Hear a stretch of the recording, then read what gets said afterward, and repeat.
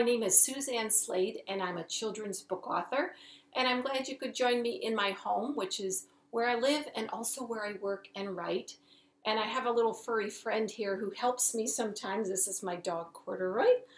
When I am working on writing, research, or editing, and Corduroy will help me.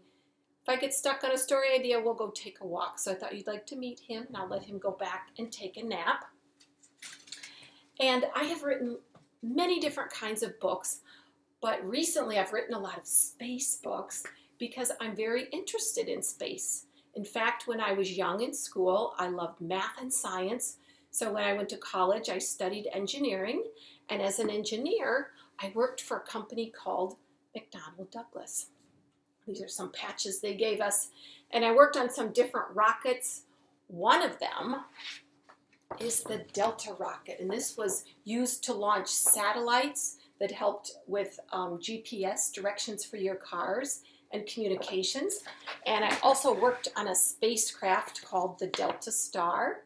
And so now I do enjoy writing books about space. Here are some of my new ones.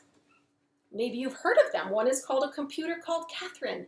It's about a mathematician named Katherine Johnson who worked at NASA and helped plot the paths or the trajectories that many of the missions flew.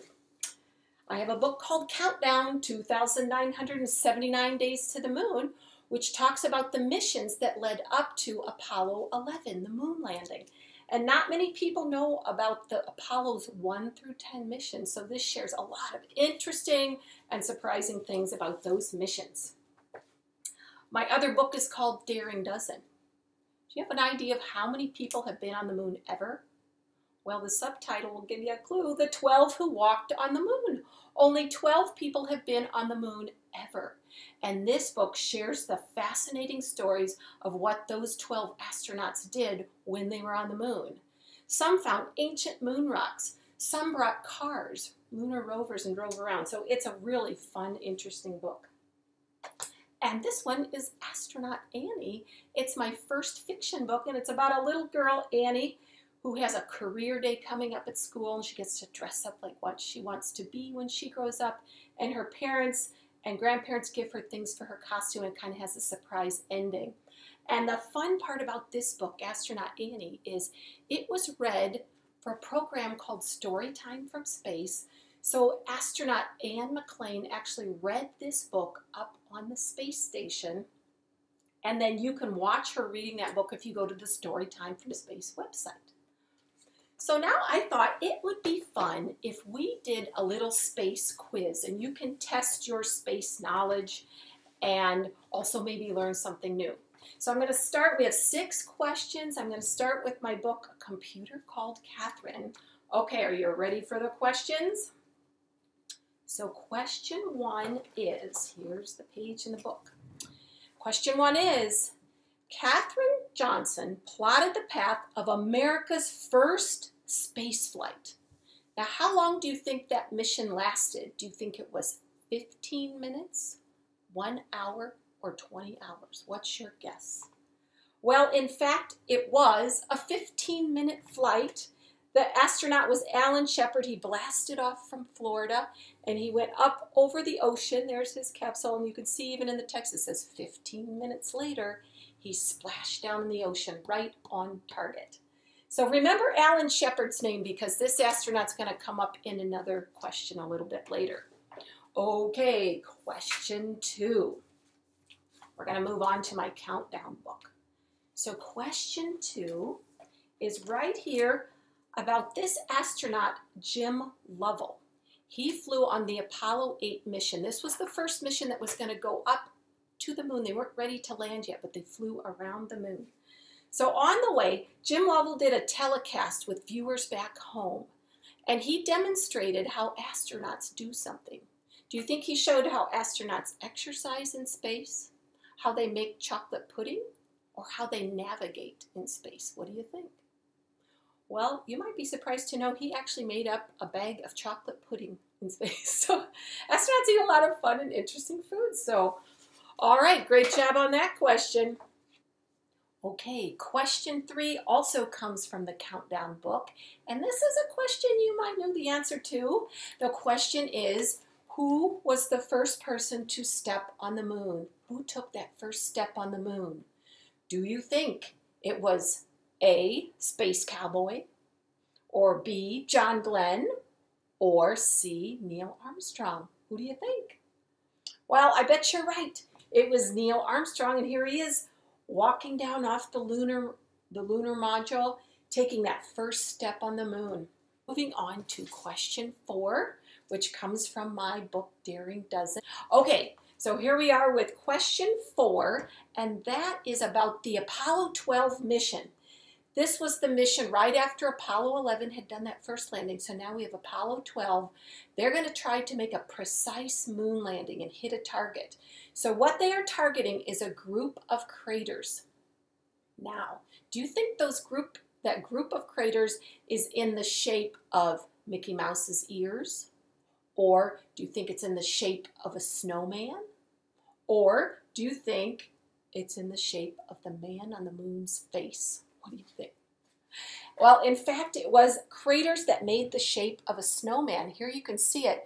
And they were targeting to hit the belly button of the snowman, and they made a very precise moon landing, which was awesome because they knew for future Apollo missions, they could target where they wanted to land. Okay, here we go to question 5. And this question is about astronaut Alan Shepard. Remember, he was the one who did that first mission that we saw in the first book. Well, now he's on Apollo 14, and they're landing on the moon, but Alan was a sneaky guy. He snuck something on the rocket and didn't tell mission control. So what do you think he snuck on? Do you think he brought a beef sandwich?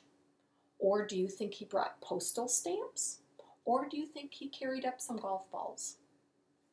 Well, in fact, he took 2 golf balls up because Alan wanted to try golfing on the moon, where there was 1/6 Earth's gravity and no air. And sure enough, it took a couple tries to hit the ball because he was in that stiff spacesuit. But when he finally did, he sent the ball soaring, and he yelled out, "Miles and miles and miles."